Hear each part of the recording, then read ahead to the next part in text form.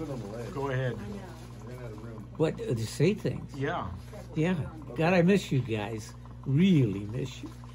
And the sooner I get out of here, the better, and I'll come and see you. And hopefully that won't be too long. But you never know. But let me tell you, if there's any one thing I'm missing out there, it's you. And I hope to make that up here soon. And God is with us. God is in us. And we're God's children. Yeah.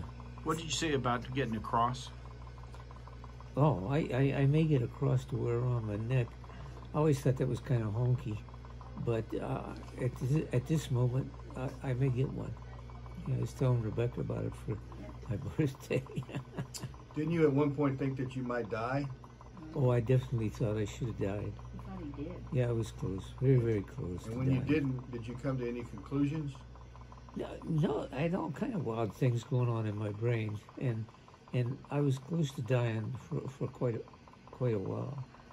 So it was I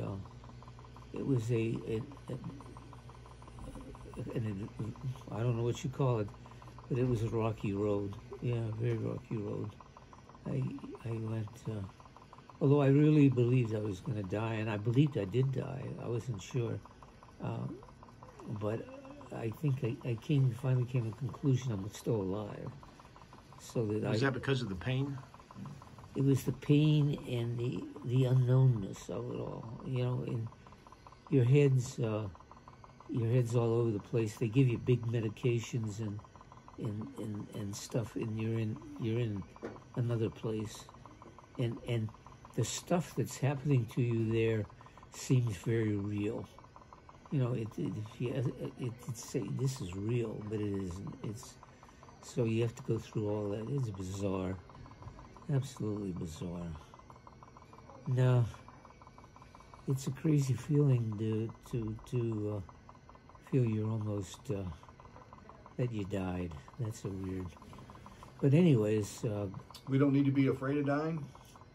not at all. I wasn't afraid at all. You know, I believed that God loved me and cared about me, and I loved God. And together we're called to love everybody. That was a key point. You know, so Let me ask that question again. So you're not afraid of dying? not at all. It was you know, What did you decide? You were saying, you know that God loves you? Yes, I thought that takes care of that. You know, I don't have to sweat any of that stuff. Now I have to get about the business of, am I alive or dead here, or what am I going to do? You know, what's going to happen to me here? I had to get through that. I don't know what. There's a lot of that I missed because probably they knocked me out. But I don't know. Rebecca was there for sure.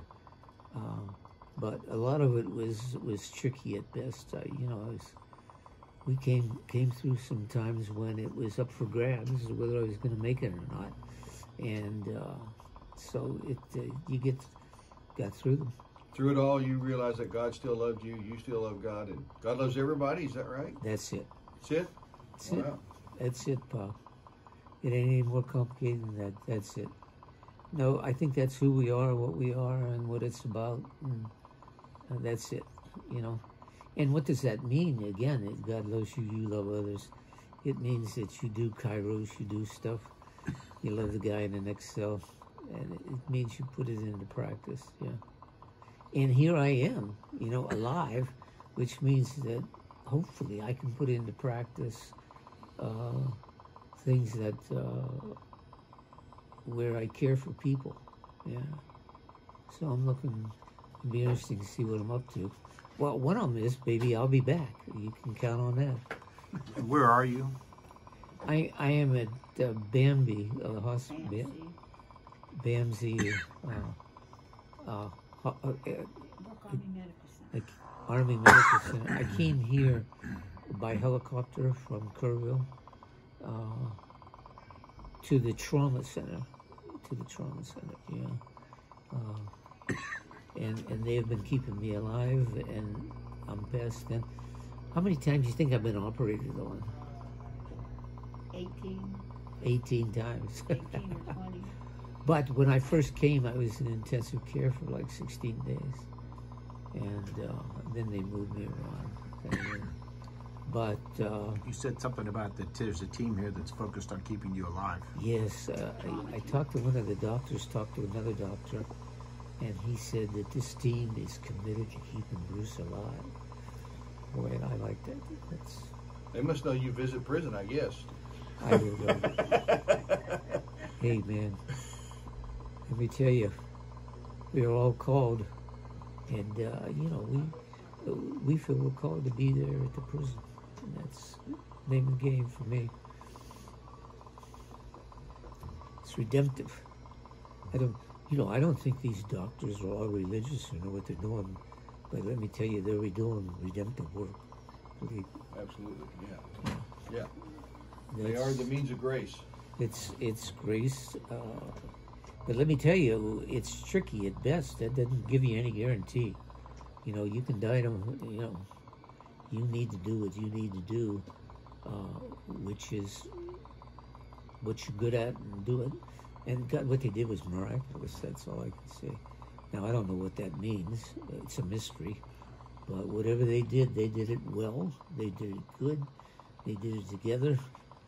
And here I am, 82 years old, getting ready to go out and do it. It's going to take a while for me to be able to walk with my left leg, but I have every intention of doing that. You have a left leg. That's right. What? You have one. You do have a left leg. I have a left leg, and it has circulation. So I'm up today. The guys are here. Yeah. So we're here. That's Listen, love, love. I hate me. Listen, love. That's the ticket. You